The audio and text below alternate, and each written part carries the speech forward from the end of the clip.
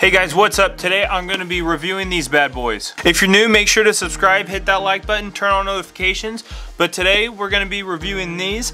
I actually just finished these a while ago for my online course, so if you're interested in that, go check it out. First link in my description. But these were the shoes that I made for them. I really like the leather that I used. I have the full-on hide right here actually, if you could see, and I don't really know what type of finish this is, but it's inconsistent and it's almost like it's hand dyed, so that's why I like it so much. As you can see, it's just like a weird different pattern. I don't really know what to call it, but that's how it is. I don't think there's any tags on here, but it's pretty thick leather, as you can see as well.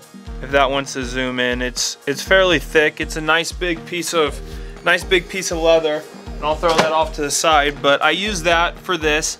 As you can see, the toe, the top wings, the heel, also the little tab on the back, black suede, black stitching, got maroon stitch for the upper up here. You just got normal white leather, and for the inside, nothing too special. You just got the nice lambskin for the liner, as well as the tongue liner. As you can see, I have a white insole in there. That's what came with the shoe that I took the soles off of. These were the low top. I'm not too sure what they were called, but the low top, the maroon and white ones. I got those off of StockX, but those are what the soles came off of. And as you can see, I used white thread for the midsole, but I mean, they came out pretty cool. I'm super happy with how they turned out. I didn't do the toe holes as well because I wanted to keep it, I guess, clean, if you want to call it. And I didn't do the thread right there. Just a couple things that I changed up on this.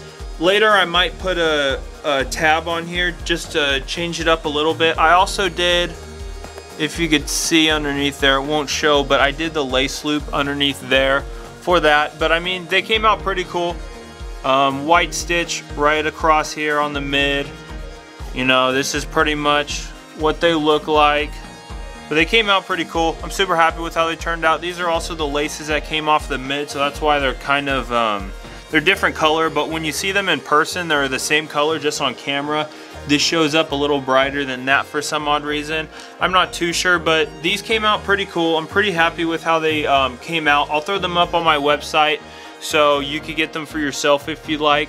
So with the maroon leather that I use, it's a lot thicker than any leather that I've used in the past. So I actually liked it more than using thin leather because it had a nice stiffness to it and it didn't just flap over and stuff. So I'm definitely going to be using some thicker leather in the future just to mess around with it, even though it's so heavy. But I really like, especially on the back, you know, on the top wings, it really just keeps its structure. And also on the toe box, it really keeps its structure compared to if I use it on the round toe. I would definitely have to skive it down, thin it out a little bit if it wanted to peel right over the last. But I mean, it came out pretty cool. This is also the leather. If you remember in a couple videos a while back, if that wants to zoom in, I actually rounded off all the edges of the leather to make it a lot more clean. And it definitely gave it a really nice touch to it, especially with the wings. You could really tell in person when you see it, that you could just tell that it's really nicely finished off on the edges. In the future, I'm also gonna mess around with some leather dye, so you could dye the edge of it and it could go like a different color. You might have seen the Mars Yard, the low Jordan 1s that I did red edges. On this one, you know, maybe in the future I would just do like the same color, so instead of having that tan finish on the side, we would just go with the maroon finish.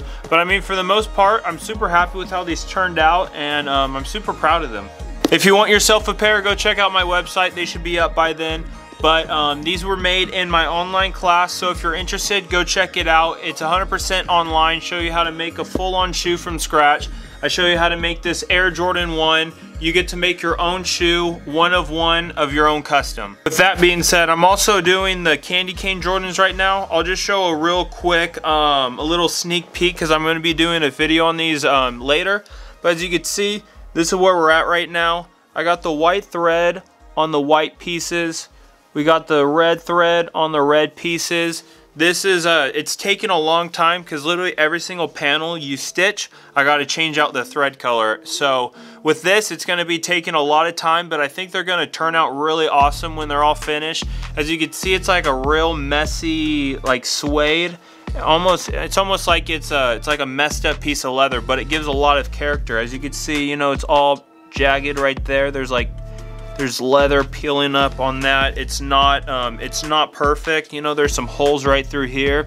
So that's why I really like this leather, and why I wanted to work with it was because it just didn't really look that clean. So if anything, it'll just give it more character.